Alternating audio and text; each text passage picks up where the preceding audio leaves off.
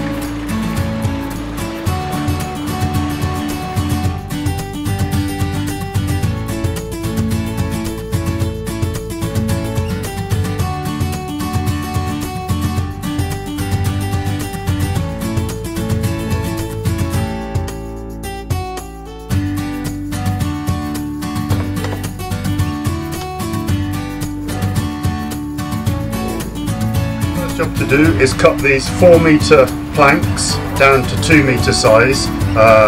We need 22 all the way around, so 11 planks, cut in half. Got to go turn the generator on.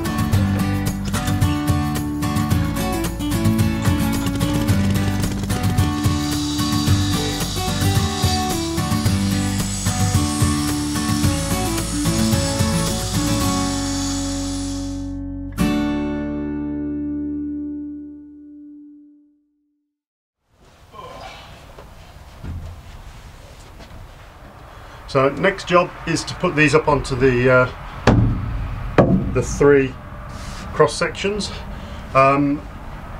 Just before Christmas I was umming and ahhing whether to shove them right up close against each other, because I was thinking, oh, are they going to expand, etc. But these planks are soaking wet, absolutely sodden, so I decided to put them right up butt to butt, no gaps whatsoever. And as you can see, all the planks now have dried out, the ones I put on about a month ago, and you can see the gaps between them. So I think hopefully I made the right choice. We're going to be covering those gaps with a small strip on the outside, so I'm going to just carry on and do that now.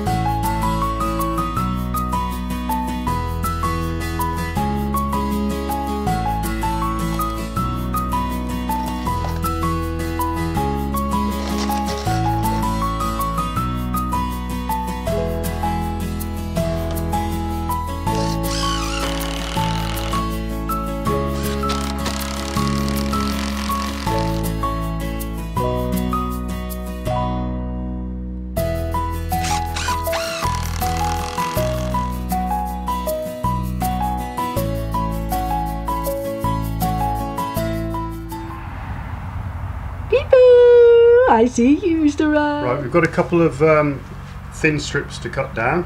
So this board's split, so I'm just going to use this one. I've got 3 small strips, and that will finish off that part of the siding. So.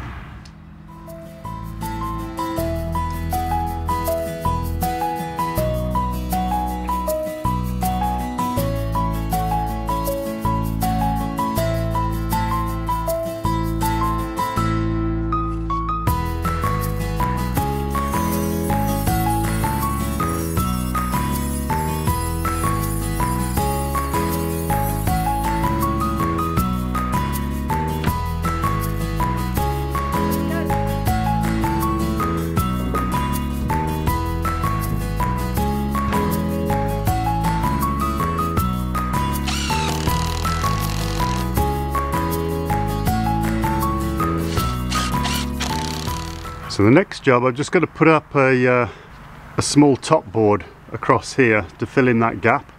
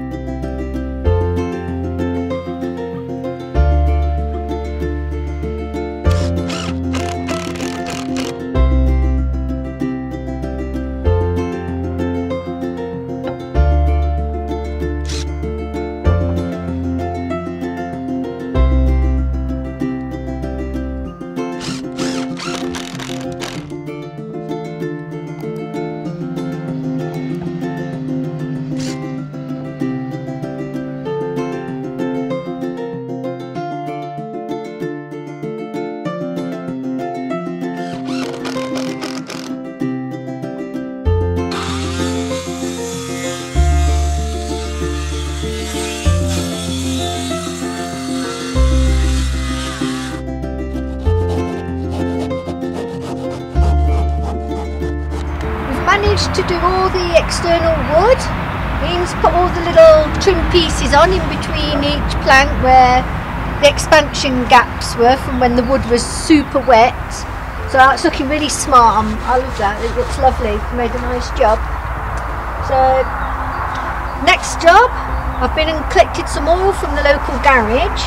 So tomorrow I can mix my diesel and old engine oil and start treating the rock boards for the bottom. We have wood that's going to go all the way around, so before we put that on I'm going to treat that with my Julie Special diesel and oil. The sun's starting to dip down behind the mountain, and when we lose that sun it gets cold, so it's time to start packing up now and back tomorrow.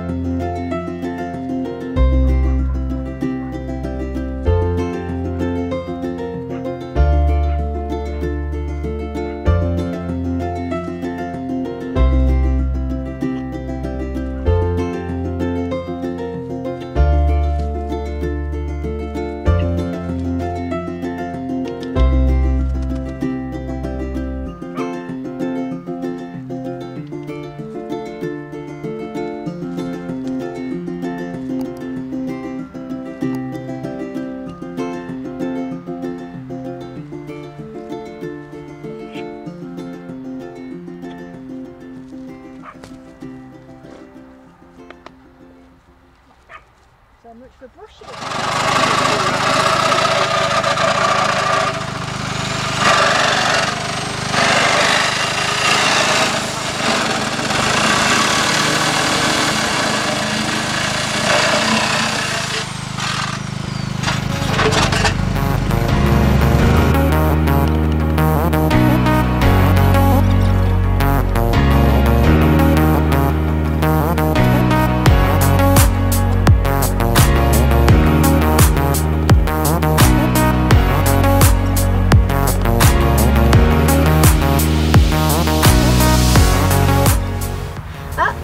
Finished the guttering.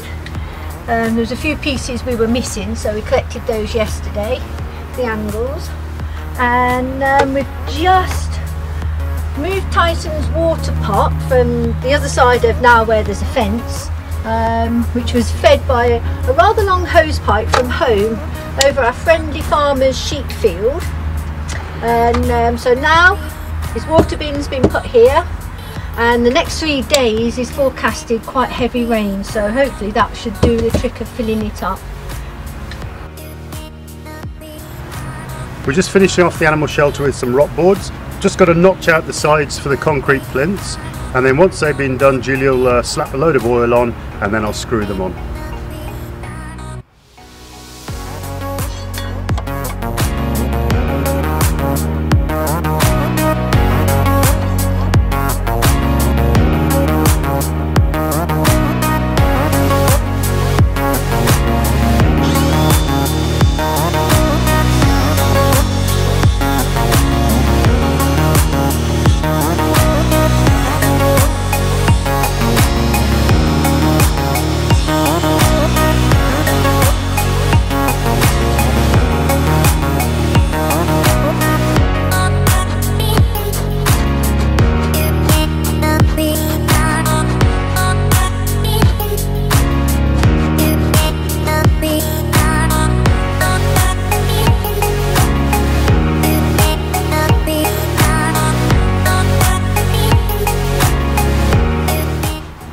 I'm just about to mix up some old engine oil together with diesel, same as I did for the wooden post that we put in the field.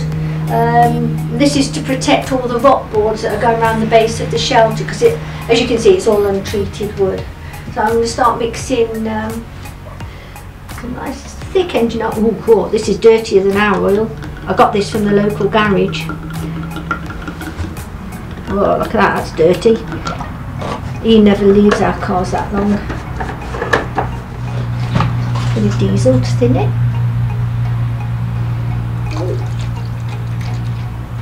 Yeah, do.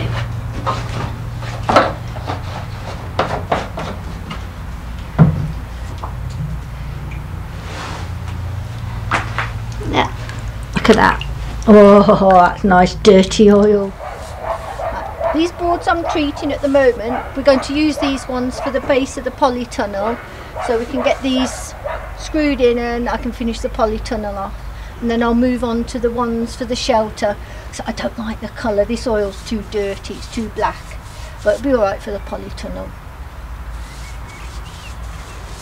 we've done the rock boards, so everything's been oiled, and Julie is still oiling, ready for the polytunnel later on. We've just got one day of sun within about 3 or 4 days of rain, but it's not too bad. Just finishes off the bottom. The cardboard is there because we're going to actually lay cardboard all in this shelter. There's some more wood drying out, and on top of the cardboard we're going to be put wood chips, and then that will stop any weeds or anything else growing through. And then for the horse Tyson, we'll put down some straw. Well, thanks again for watching. I'm going to finish off my last 2 planks that need oiling, and that's us finished for today. And the next project we'll be moving on to is constructing our compost bins, which will go just across here, and hopefully the plastic will have arrived and we can finish off the hoop house. So it's all coming together. So thanks again, hit that like button and subscribe, and keep watching, and see you next time from the Pyrenees. Bye bye.